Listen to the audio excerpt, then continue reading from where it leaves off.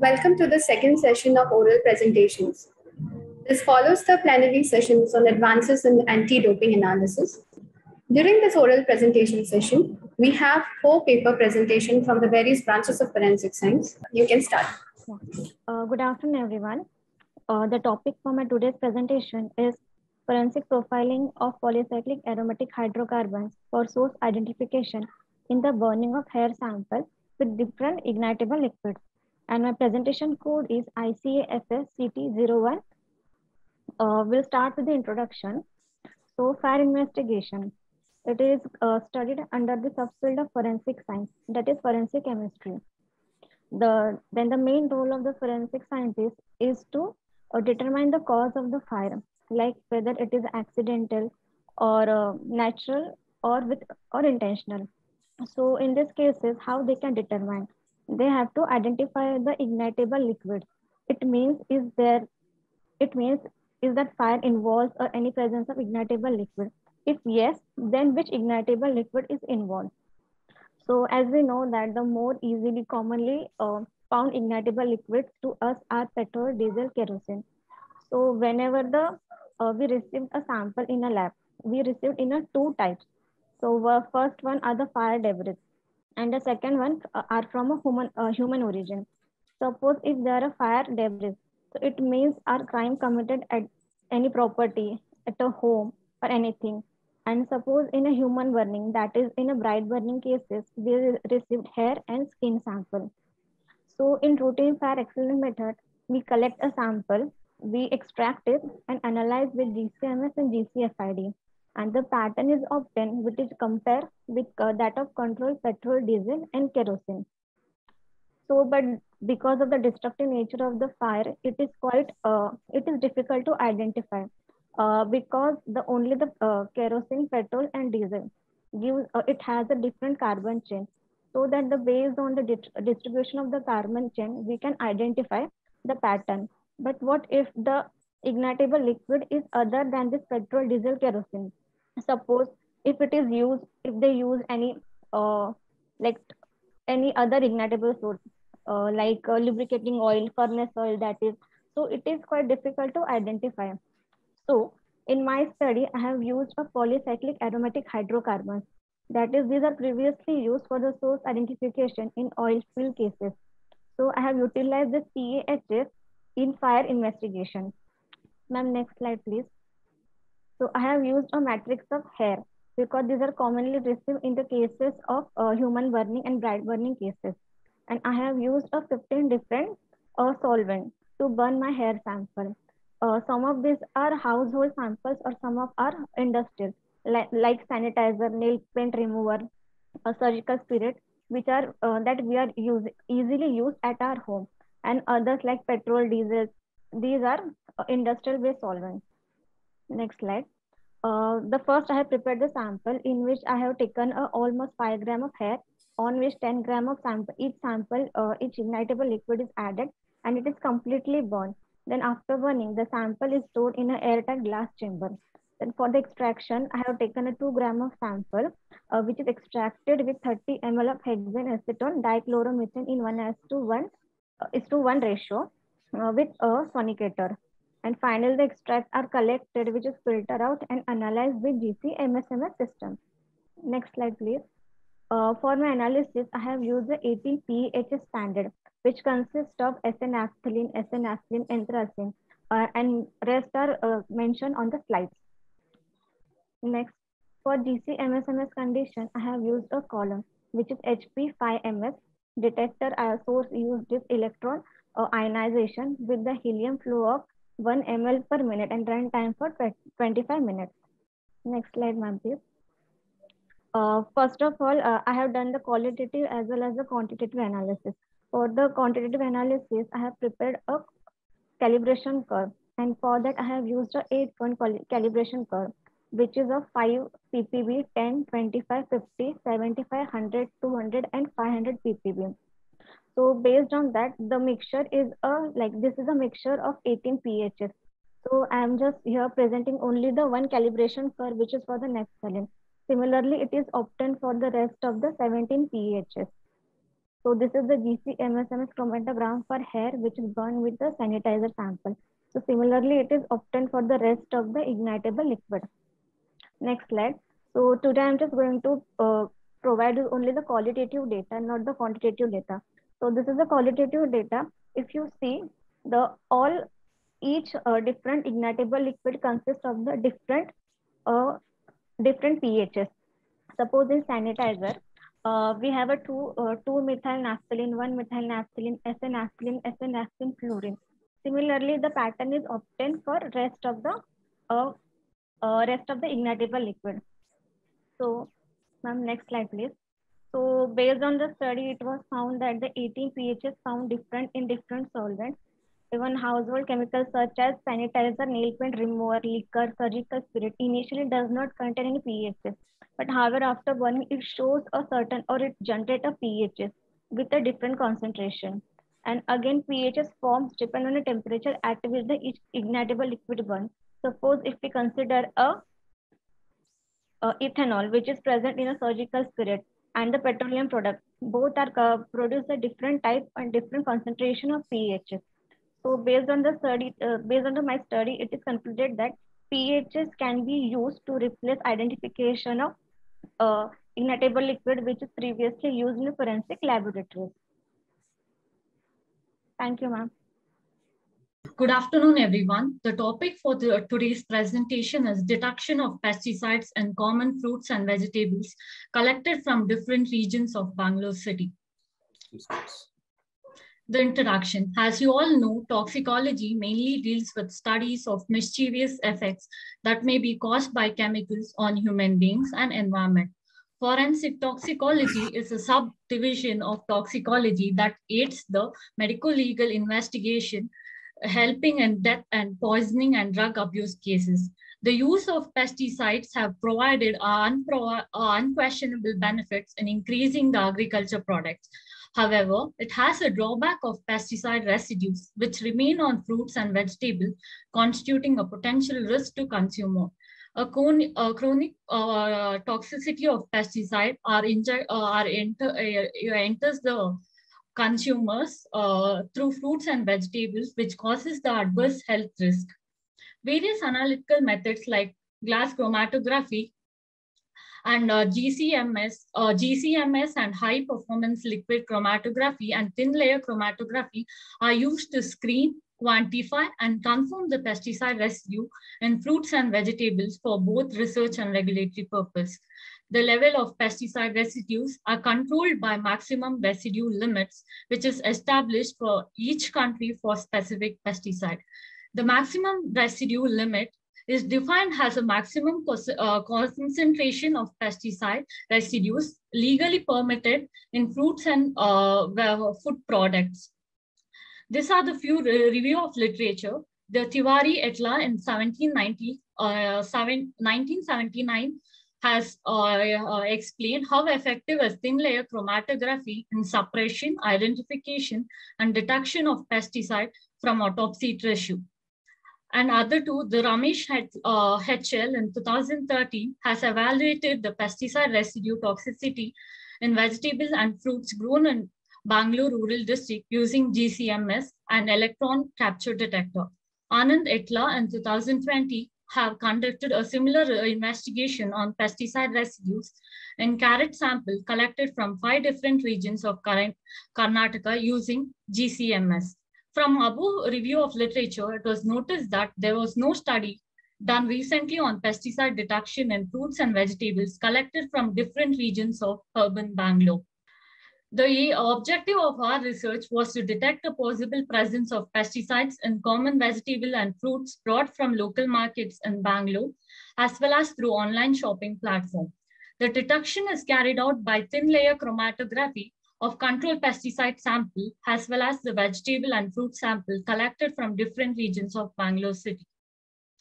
The standard pesticide chosen for the study was malathion and carbofuran, which belongs to organophosphate and carbamate classes of pesticide respectively. The malathion and carbofuran was chosen for our study because the malathion and carbofuran are available, hence frequently used in vegetable and fruit cultivation, hence most frequently used in homicidal and suicidal cases. The organophosphate and carbamate classes of pesticides are broadly used on agriculture due to the similar function because they both act as inhibitors for acetylchloresterase. Acetylchloresterase is a neurotransmitter which helps in which acts as a messenger for central nervous system and peripheral nervous system. The sample collection was done. The vegetables and fruits that are mostly consumed in raw form without peeling their skin were chosen for the study as the pesticide residues are usually found on vegetables and fruits peel. 5 different samples, which includes vegetables like cabbage, carrot, spinach, and the fruits, tomato, and grapes were chosen for the study. Bangalore is a large metropolitan city, hence it is imperative to choose the main regions for city for sample collection. For this purpose, the Bangalore was divided into 4 major zones to collect the samples from, as people nowadays prefer to purchase groceries online. A leading online grocery shopping platform called Big Basket was also chosen for sample collection. For North Zone, we used Hebbal. We collected from Hebbal. And for South Zone, we collected from Jayanagar. And for East, we choose the region of Sivajinagar. And for West, Rajajinagar. And online through Big Basket. A thin layer chromatography is a semi-qualitative technique which is used for detecting the pesticide, hence used in various forensic science laboratories for analyzing the evidence. Hence, it is a technique used to isolate non-volatile mixtures. Thin layer chromatography involves 3 different steps: spotting, development, and visualization. Spotting was done by extracting the samples with in the presence of hexane and acetone. Then the spotting was done using microcapillary tubes. 2 different solvent systems were used for 2 different control pesticides, and 2 plates were placed respectively. And the TLC was run for 10 to 15 minutes and regular monitoring was done. For visualization, the tolerance reagent was used for malathion and alkaline fast glue was used for carbofuran, and the results were obtained. Retention factor was calculated. On comparison of standard carbofuran, the carrot samples which were collected from South Zone and online shopping was found to be give same result of 0.8, and malathion was not detected. A carbofuran, a carbamate pesticide, was detected in carrot samples collected from South Zone as well as online shopping platform. The result indicated the occurrence of pesticide residue. Conclusion: although pesticides are used in intention to control pests, they are found to be capable of eliciting adverse health effects in individuals who are exposed to it. Hence, the regular monitoring of pesticide has to be done, and this project was conducted in the objective to detect the possible presence of pesticides in fruits and vegetables collected from different regions of Bangalore. The results emphasizes the need for continuous monitoring of pesticide residue in commonly consumed fruits and vegetables in urban Bangalore, thereby creates awareness among the people about the same. The farmers have to be educated about the application of pesticide sprayed to the fruits and vegetables, and the consumers have to be encouraged to use organic fruits and vegetables available. Thank you. Good afternoon, everyone. So I'll be presenting a study to estimate the extent of inefficacy of presumptive tests on blood stains contaminated with common contaminants encountered in southern India. So my presenter code is ICAFS BS02. So as we all know that blood is the most common biological evidence encountered in violent crimes, and we use presumptive tests to identify it as they are highly sensitive in nature. Chances of blood getting contaminated is high, and nowadays criminals are sprinkling chili powder to avoid detection by sniffer dogs. The use of cosmetics, predominantly seen in India, can also be one such source of contamination. Although the efficacy of presumptive tests is highly reliable, in presence of such contaminants, their efficacy can be altered. So in this study, attempts were made to identify the extent of impact of common contaminants on presumptive tests used to identify blood at the scene of crime. So the presumptive tests chosen for this study were benzidine and Kessel-Mayer, and the results are as listed. Ma'am, next slide. So the common contaminants chosen for this study were turmeric, kumkum, and coconut oil. So turmeric has many uses, that it is used as herbal medicines for cuts, burns, bruises, and also in the treatment of smallpox and chickenpox. It is also applied on as a paste by South Indian women to remove excess facial hair, to improve complexion, and also to get rid of various facial skin conditions such as acne. And kumkum is used by Hindu married women, traditionally worn as sindoor in their side parting, and also it is used in religious purposes during pujas. And coconut oil is used as a hair oil and also as a massage oil for babies. So these contaminants were chosen because their usage was found to be rampant in the region of South India. Methodology. So to analyze the effect of these three contaminants on presumptive tests, the entire study was split into 3 phases. So phase 1 is conceptualization. In this phase, attempts were made to test the contaminated blood in increasing concentration of the 3 contaminants. The threshold concentration at which each contaminant gave a false negative for each of the presumptive tests was identified in this phase. So phase 2 is replication. In this phase, the identified threshold concentration of the contamination was repeated multiple times to check the accuracy of the findings.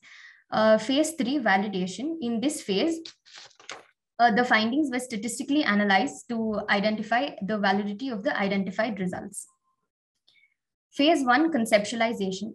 So standard blood was prepared for analysis by diluting 100 microliter of fresh blood in 100 ml of normal saline.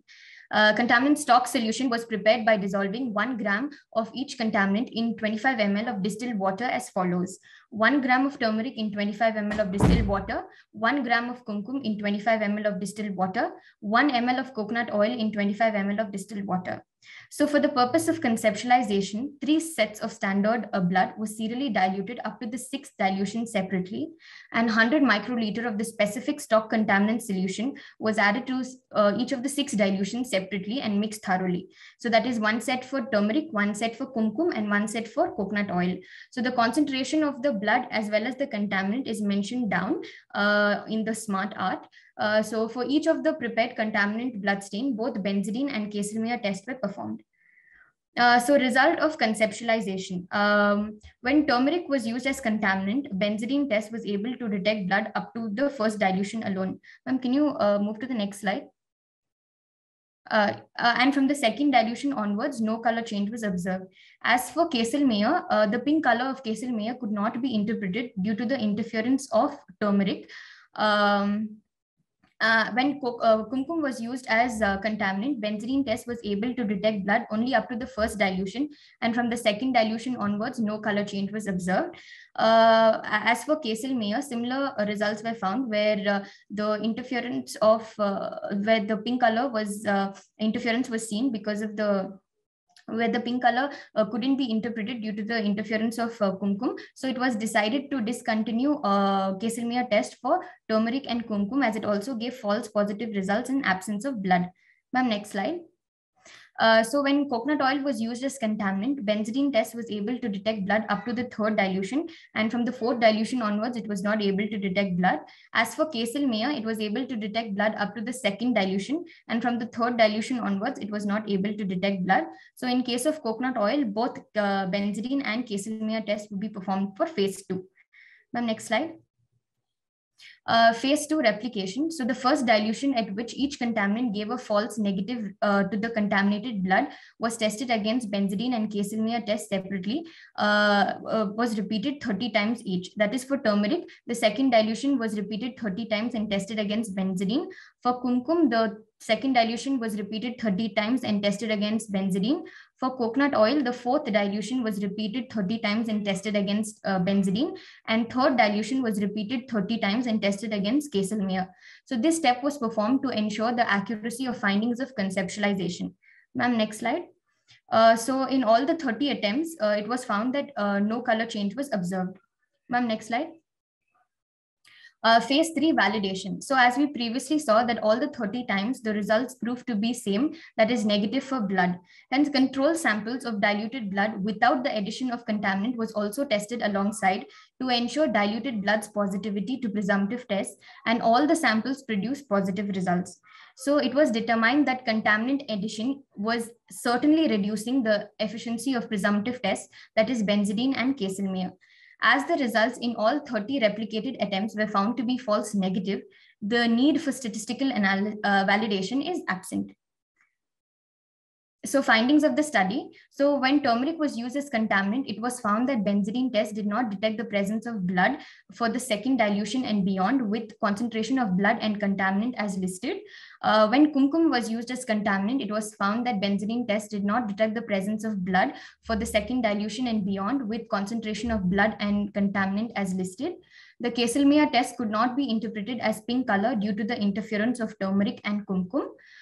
When coconut oil was used as contaminant, it was found that benzene test did not detect the presence of blood for fourth dilution and beyond with concentration of blood and contaminant as listed.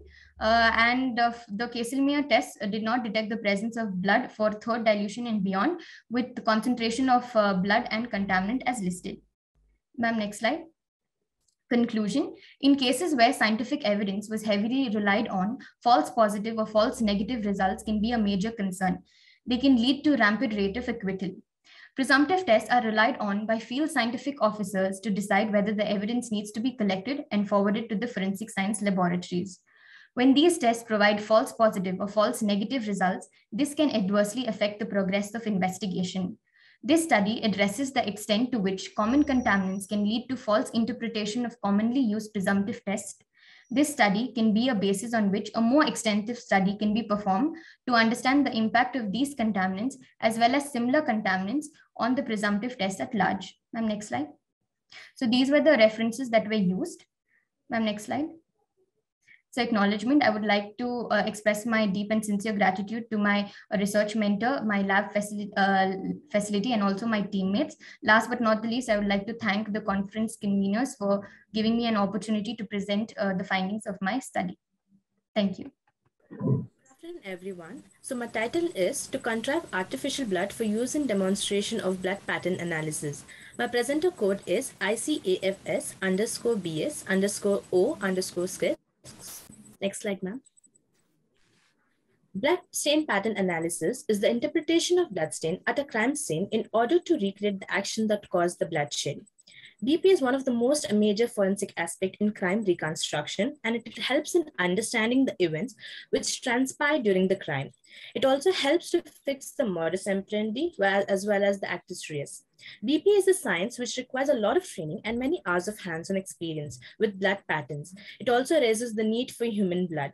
As we know, human blood is a biohazardous substance which decays and needs efforts in preservation and handling. Not only human blood, animal blood also has similar drawbacks.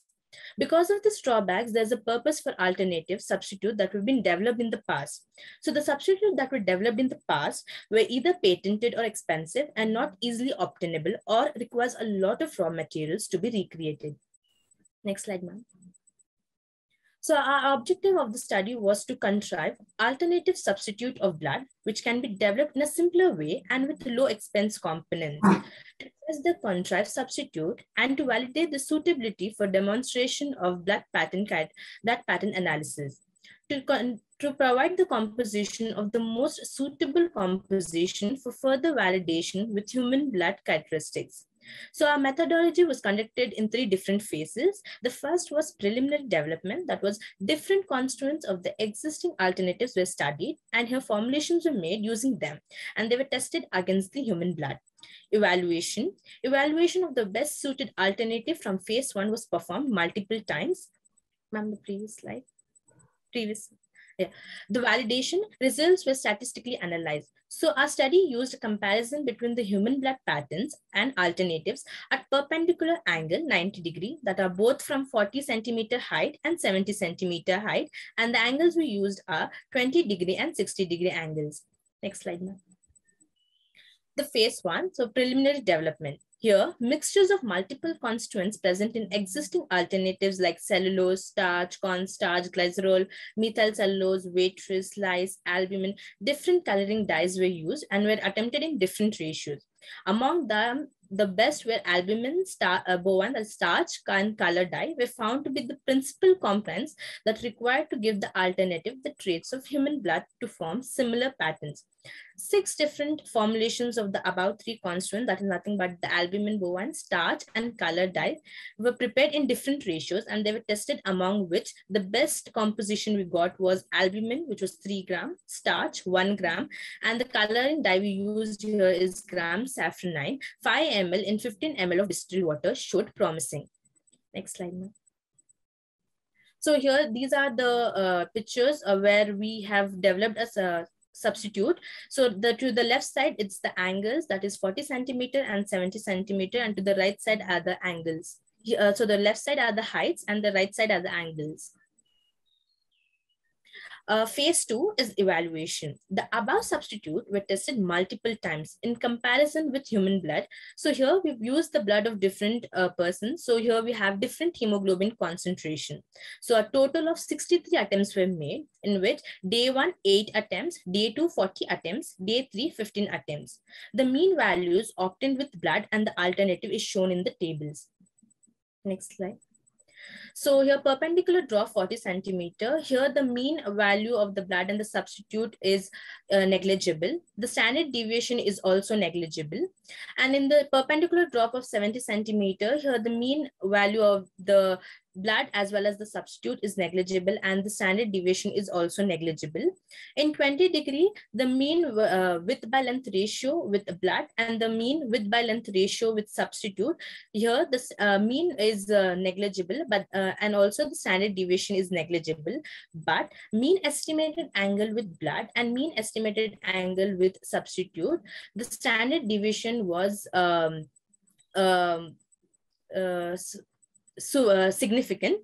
So the mean width by length ratio with blood and the mean in the 60 degree angle, the mean width by length ratio with blood and the mean width by length ratio with substitute, here the mean and standard deviation were negligible, but in mean estimated angle with blood and the mean estimated angle with substitute, the standard deviation was significant.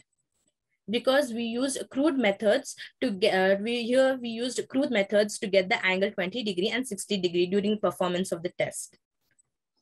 So these are the pictures. So to the left side, it's the blood. Here, these are the drops of the blood that we've been used. That is 90 degree fall from 40 centimeter height. And to the right side, these are the substitute. So to the left side is the blood and to the right side is the substitute, which was done by 90 degree fall from 70 centimeter height. Here 20 degree angle fall. So to the left side it's the blood and to the right side is the substitute. And 60 degree fall, to the left side is the blood and to the right side is the substitute. Next slide. Results. The above tabulated result reveals the average of values in each parameter chosen with respect to blood and substitute. In perpendicular drops of 40 centimeter and 70 centimeter height, the study reveals that both with blood and substitute, the diameter is more or less the same with a negligible standard deviation. In angle drop of 20 degree angle, the study reveals that the width by length ratio has more or less the same value for both blood and substitute, but the estimated angle has wide variation. This can be due to crude means used to arrive at an angle of 20 degree during the performance of the test as mentioned earlier. Similarly, in angle drops of 60 degree angle, the study reveals that the width by length ratio has more or less the same value for both blood and substitute, but the estimated angle has a wide variation. This can be due to crude means used to arrive at an angle of 60 degree during the performance of the test. Next slide. Conclusion. Alternative blood is required for demonstration of blood pattern analysis for academic purpose. Even though blood is idle, it is difficult to obtain in large quantities and also it poses a threat as it is biohazardous. The available source of artificial blood for demonstration of blood pattern analysis are extremely expensive because they are patented composition. So our study has developed an artificial blood that mimics the blood and has given good result, and what was way easy to prepare. Even though we did not get the exact color, here we increased the quantity of the safranine, but what happened is the So we'll stick back to the composition that we used before earlier. So, and we focus more on the patterns that were created by the blood. So but the patterns that we developed were very similar to the blood patterns.